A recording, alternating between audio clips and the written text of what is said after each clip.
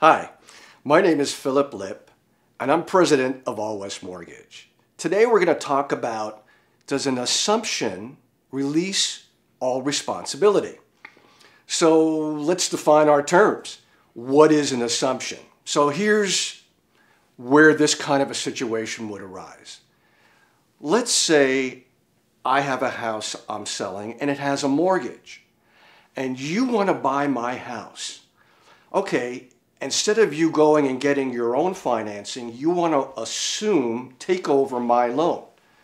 Now, I can say, fine, go ahead, take it over, just send in the payments and walk away after you pay me some money for the balance of the purchase. Now, the problem with that for me is, if you stop making payments, my name is still on that loan. So how do I get off being responsible? So one, the loan has to allow me, in the verbiage of that loan, has to allow to let somebody else assume it. Most loans today, conventional loans, do not allow assumptions, but some government FHA, VA loans may. So in order to assume a loan, I would have to have that potential buyer actually apply as if they were getting a new mortgage, but apply to the lender on my house, on my mortgage, to see if they'll accept this new buyer as the new mortgage holder on the loan.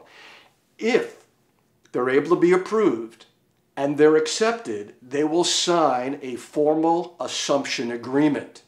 Now, once that takes place, it's going to relieve me as the seller and the original mortgage holder of my responsibility on that loan.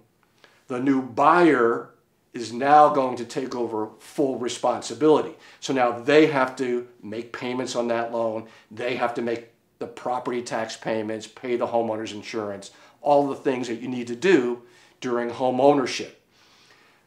Very important couple of points I want to make. Find out up front if that loan is assumable.